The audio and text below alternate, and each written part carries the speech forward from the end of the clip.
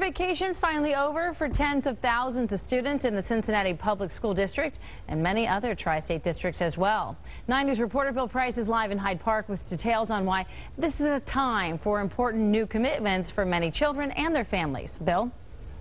Well, Tanya, as a parent, you well know the first day of school often means getting used to a brand new routine for both the student and their parents, whether they're going to a new grade, a new school, or perhaps a new school building like this one. This is a new Clark Montessori school here in Hyde Park, and students here will be starting the new school year in a brand new energy efficient building after spending a couple of years in the old Jacob School building during construction. Now, we're also busy this morning checking out the opening day for Woodward Career and Technical High School in Bond Hill. It wasn't just students showing up on the first day of classes, because we found many parents doing the same thing.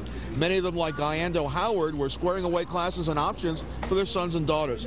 Now, Howard says he takes the first week of school off from work every year to make sure his two sons are getting a good start on the school year. Makes a big difference. To me, I feel like I'm counting for something just being a dad, because anybody can be a dad, but you got to put the work in to be a dad. You know, it's two levels. To me, it's a dad and a dad is involved. But I would imagine it's also important the kids know you really care about their education. Oh yeah, and the other kids see it too. Like, oh, my dad would never came up here. Yeah, well, I'm up here. I'm the dad. I'm the other dad. Well, several hundred students at Woodward will be among over 30,000 Cincinnati school students getting used to the new school routine today for the first time this year.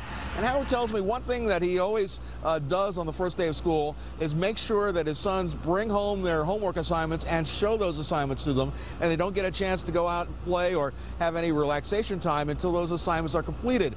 He says setting standards on the first day of school makes it easier for his kids and for him. Tanya? I like that, Dad. All right. Thank you. Bill Price live for us today in Hyde Park. It's an exciting first day of school